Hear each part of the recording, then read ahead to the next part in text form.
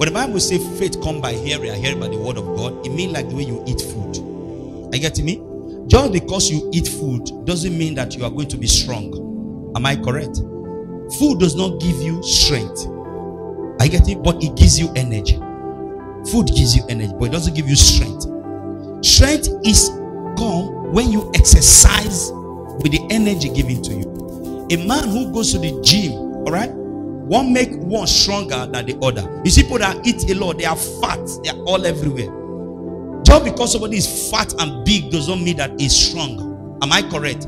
Then you see someone who is not as big as this person, but the person is well built because it's always what? Exercising. Gymming is muscle, and because of that, you become fit and more capable. That is how exercising your faith is all about.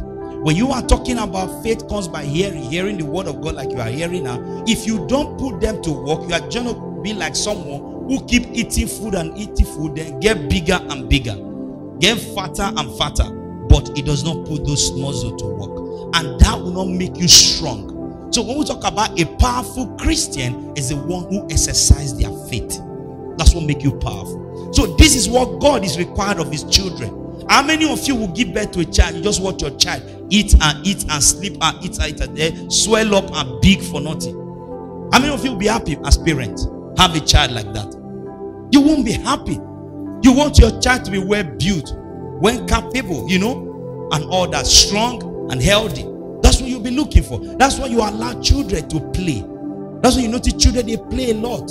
They jump around, climb trees, climb things. If you have sofa in your house, oh Jesus Christ, they will climb there, jump here, jump there. That's children, especially when they are boys. That's what you get in the house. So what does that show? Because all of this is exercise. Are you getting me? They are exercising themselves. That's why they like to play football. They like to do it. But if you raise your child, you don't allow them to play. You always keep them inside the house, play game. They'll become obese over time.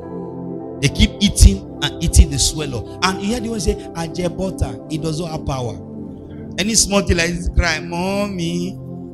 They call them Ajebota. Because they are always eating, but they are not exercising their muscle. The same way they are Ajebota Christians. Yes. They keep hearing the word. They know the word. But when trouble comes, they don't put the word to work. They do other things. They hear, oh, if any man be in Christ, a new creation, all things are passed away, all things have become new. But when situation comes, they remember all things are not passed away yet. A brother who will say all things are passed away, I'm now a new person in Christ and all that. You believe you belong to the family of God now. You are no longer from the world. Okay. And tomorrow they are talking, I am from Ubise village. Our people, I'm the son of the soil. Okay. But I thought you say all things are passed away. Why claiming the land of your nativity? But you claim that you are from above, you are not from the earth. Now you say you are son of the soil. See contradiction. How can you be son of the soil that you say you are from above? Is that not a contradiction? So you see, sometimes we say we are this when it comes to, we know the word. But when it comes to life circumstances where we are supposed to put our faith to work, we fail in it. That's what I call Ajebota Christians.